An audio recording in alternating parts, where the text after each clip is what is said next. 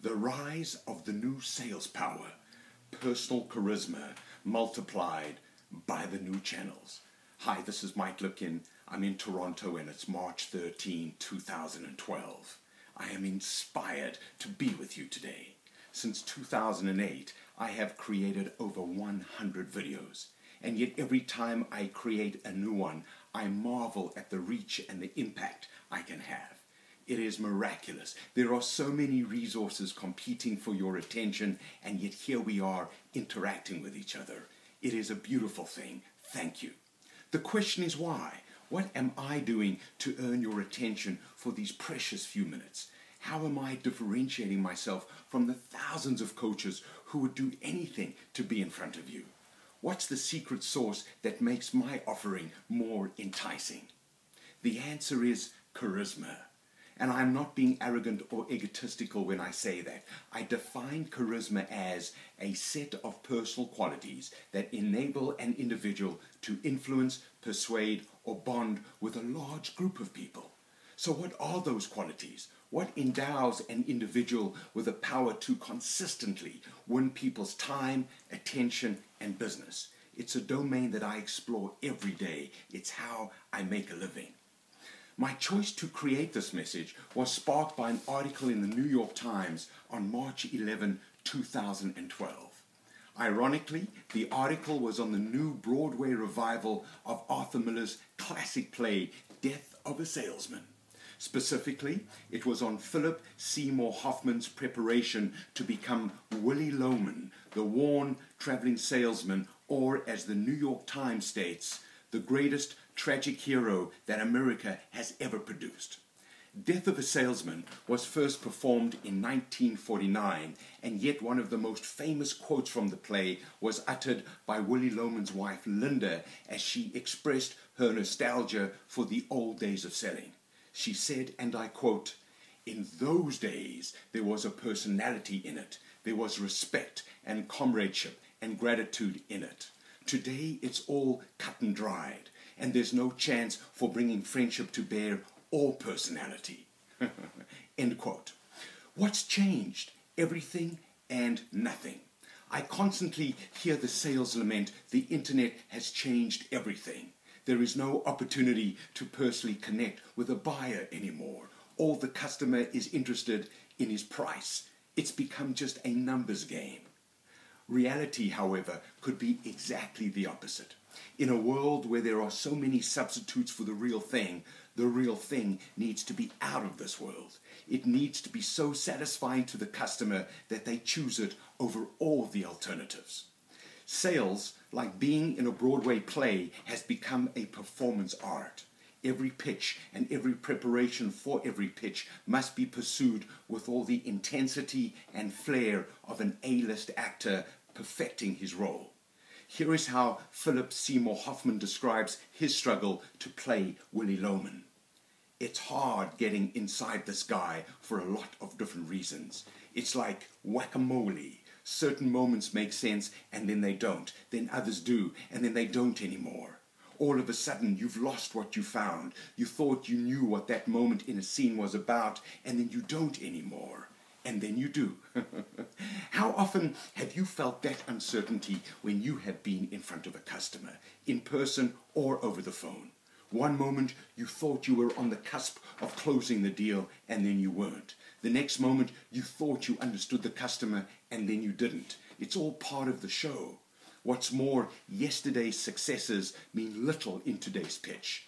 It's about staring down your demons and absorbing the pressure of being the best. As the New York Times writes, "For Mr. Hoffman, there is little reassurance to be drawn from his Best Actor Oscar in 2006 for Capote, or from the years of reviews hailing him as one of the best actors of his generation. He says he wants to feel as human and exposed as possible each time he steps in front of the audience, and the pressure he puts on himself has not eased with the approach of opening night.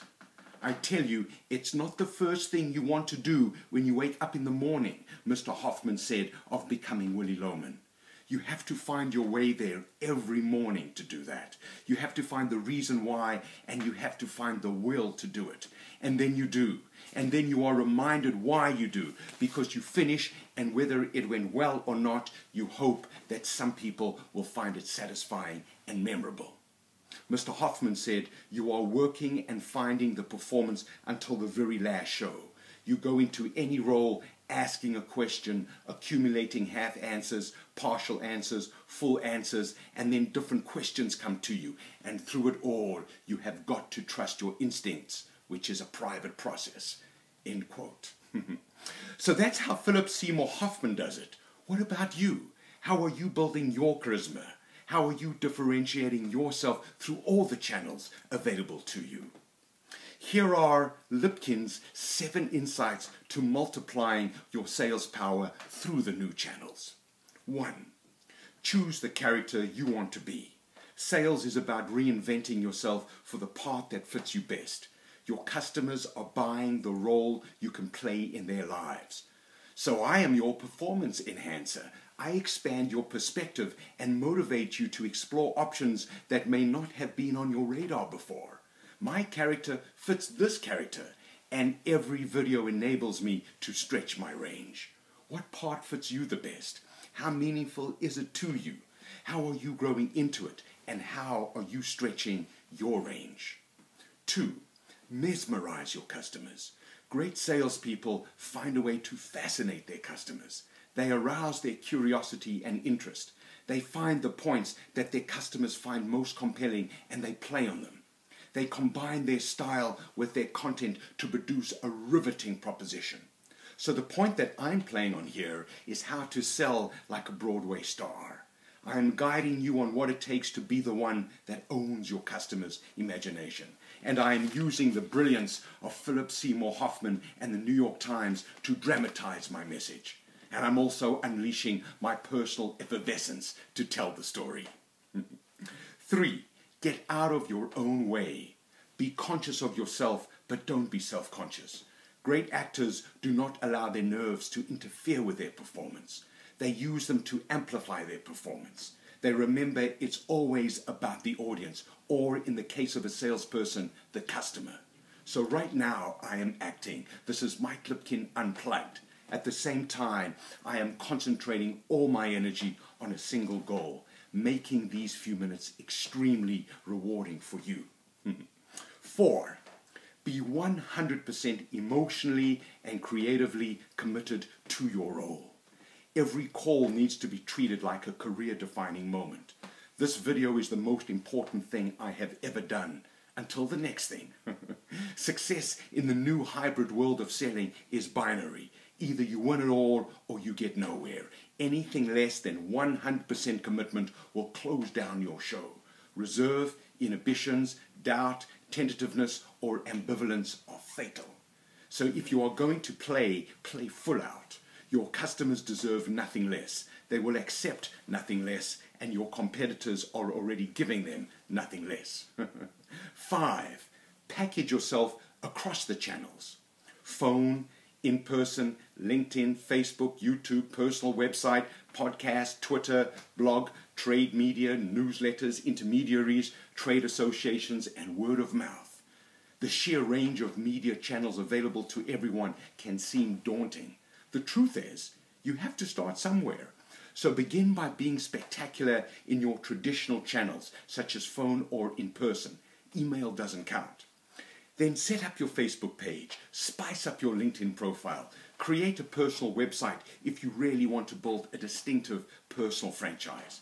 Experiment with video and podcasts. We are all being trained to absorb our key data this way. Get the right people to help you. There are thousands of good people out there who are both skilled and inexpensive. Lowell Brown and his company Insight Design helped me, and they can probably help you as well. 6. Make your charisma a core discipline. Philip Seymour Hoffman lives the question of how to enrich his role every evening. His director Mike Nichols and fellow actors mentor him on how to enhance his performance nightly. He chooses his assignments, so he's always in reinvention mode. He also ensures he's always visible. Charisma is hard work. It's a learned skill that draws on our natural gifts. Mastery drives charisma. Some of the most magnetic people I know are the most understated, but they are always on and they always bring their A game. So this video and the podcast and the blog and the website and the Facebook and the Twitter updates that go with it are all part of my discipline. It's how I grow myself, my craft, my relationships, and my business. Finally, number 7, be resilient. Endure the inevitable frustration, annoyance, irritation, fatigue, blues, and tension as you experiment with new media and ideas. The more you try, the more you learn. There is always a temptation to back off from the edge and stay in one's comfort zone. But the comfort zone is the antithesis of charisma. Remember, we can only lead others where we are prepared to go. Others are looking to us for leadership. So go first, even if you slip, stumble, or fall. That's still progress. Resilience is bouncing back with even more verve and passion. So that's it from me. It's been a thrill performing this message for you. And until the next time, remember, act like you mean it, sell like you believe it, and know that you will achieve it, whatever it is for you.